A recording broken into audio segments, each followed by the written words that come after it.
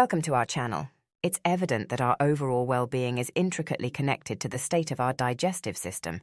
The symbiotic relationship between our gut and immune system plays a pivotal role in preventing illnesses. Today, let's delve into specific dietary aspects that can exacerbate constipation.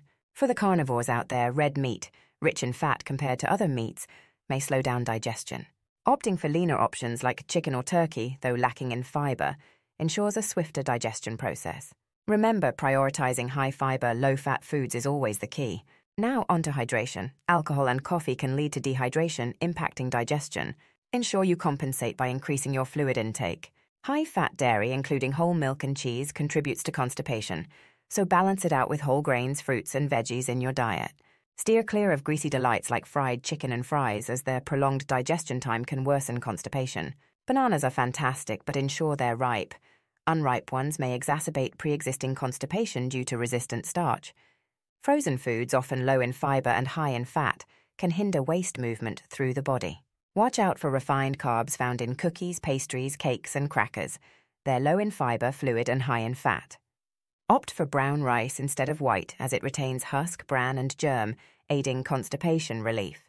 Indulging in chocolates, especially for those with irritable bowel syndrome, might slow down digestion due to their high-fat content.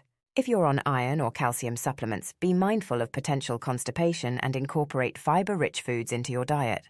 Fast food lovers beware. Processed low-fiber, high-fat options can contribute to constipation.